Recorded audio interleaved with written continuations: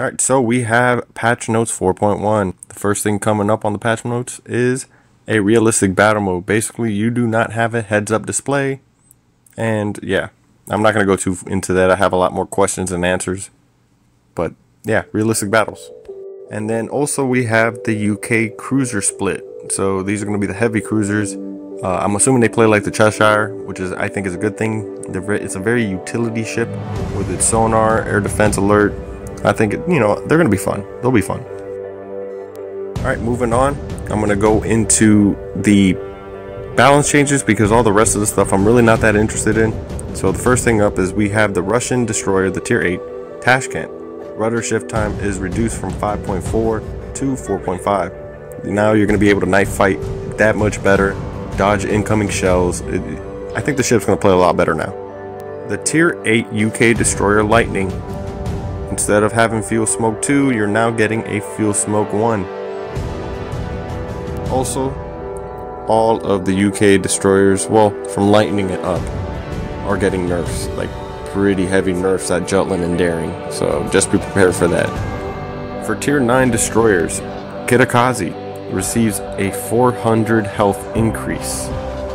Jutland fans, and this is where I'm currently at in the line, so I'm a little sad about all these nerfs coming, but main gun HE damage is decreased from 300 to 260, and then the AP shell damage is decreased from 330 to 280. But not only that, the main gun range goes from 8.4 kilometers to 7.8, and then it gets fuel smoke 1. So very, very heavy set of nerfs. Kind of unfortunate. I've been really enjoying these ships, but yeah. Alright, moving on to tier 10. The Japanese gunboat Harugumo and the Kaibaros, the Russian destroyer, they get a health increase of 400. Meanwhile, the Daring gets its health decreased by 400. Its HE damage goes from 300 to 260. AP damage goes from 330 to 280. And its main battery firing range goes from 8.4 to 7.8 kilometers. But not only that, it also gets fuel smoke 1 instead of fuel smoke 2, which it had. I think there's been way too many nerfs at once, all at once. All right, I think the proper way to do it, nerf a couple things here, see how that plays out. If it needs more nerfs, then bring more nerfs, but don't just hammer it right off the bat. I think that's the bad way of doing business here. Going on to cruisers, there's only one, I guess you could say, line. Not really line, it's starting from tier 8 up.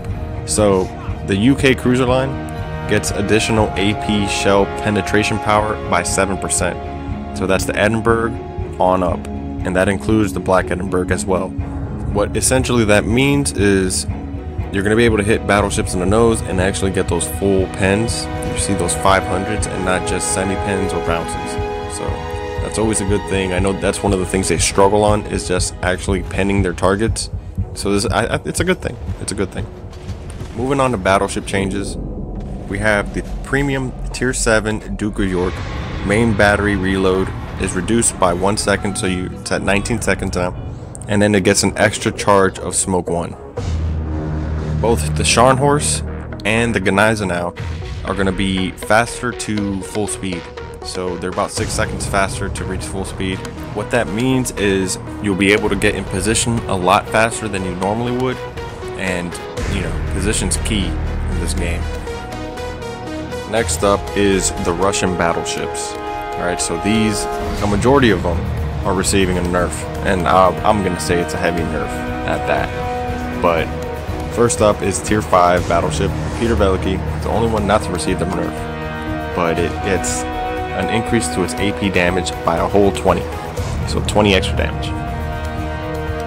The tier 6 Ismail gets an increase by that 20, just like the Peter Veliky, but the main gun reload goes from 23 seconds to 25 seconds, and the health is reduced by 900.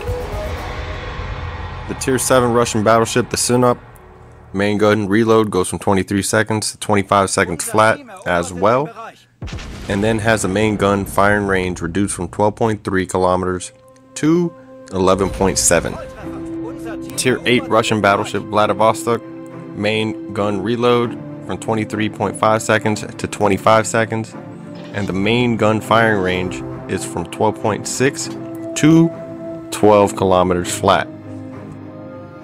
Tier 9 Russian battleship Sovietsky Soyuz gets its damage increased by 30, the 25-second reload treatment, and also main gun firing range goes from 12.9 to 12.6. Last but not least is the Kremlin, Tier 10 Russian battleship.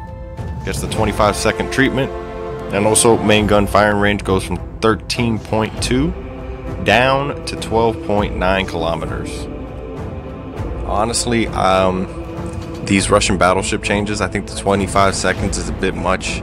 It's kind of bullshit, if you ask me, because you got to think about it. 7-minute matches, you don't really get in a position to shoot till like what, the 6-minute mark?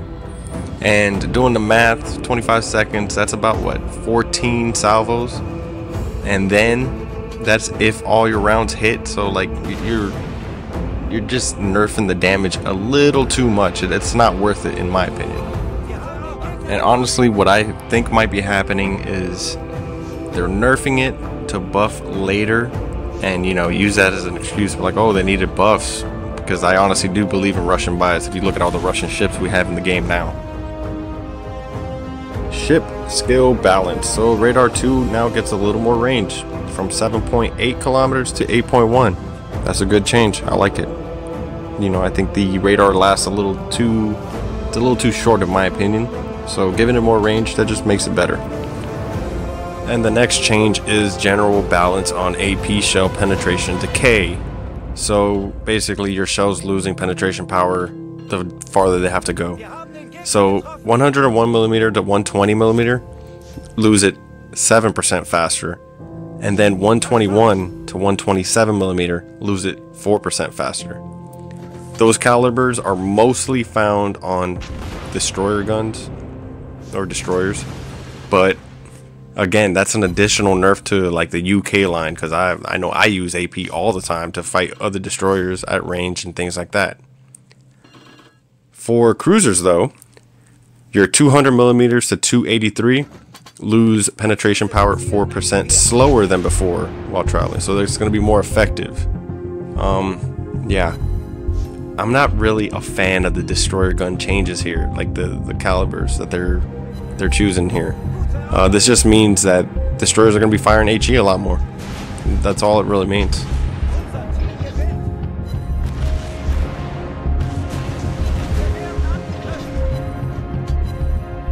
But that's going to go ahead and do it for the patch notes themselves. I hope you guys enjoyed it. Let me know in the comments what you think about certain changes, maybe the AP changes, maybe just the destroyer changes, the Russian battleship changes. I didn't see that one coming though. But again, there's some stuff I skipped over. I didn't feel like they were important. Go ahead and check out the Elite Ship database. Hiromi posted basically the patch notes so that everybody could see. So if you guys want to take a look at some of the things I didn't mention, go ahead and check that out. But yeah, until next time.